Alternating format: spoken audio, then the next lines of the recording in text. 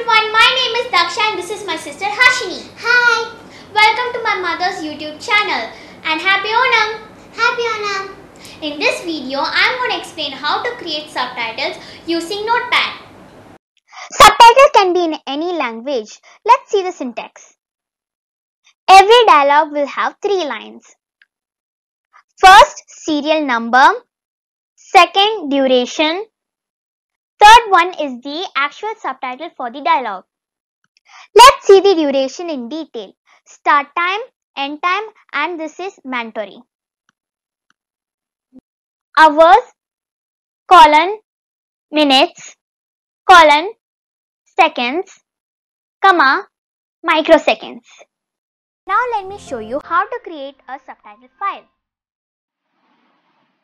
I have opened the Notepad.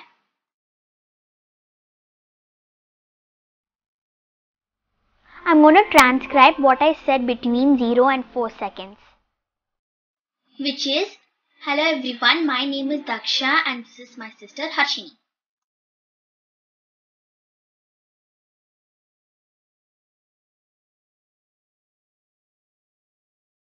Between 4 and 5 seconds, Harshini said hi.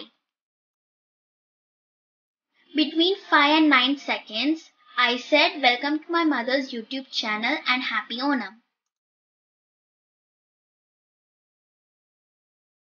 Between 9 and 10 seconds, Harshini said Happy Onam.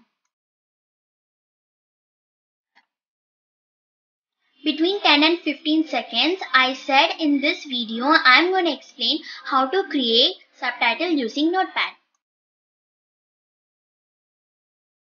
Let me save this as a SRT file, which is subtitle file. Select all files. Let the subtitle file name be same as the video file name and save in the same location. Ensure encoding is UTF-8. Let me open the video file with VLC player. You will see subtitle is added automatically.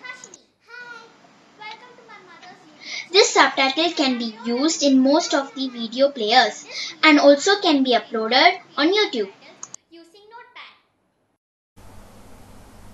If you like this video, please hit the like button and subscribe to my mother's YouTube channel. Thank you.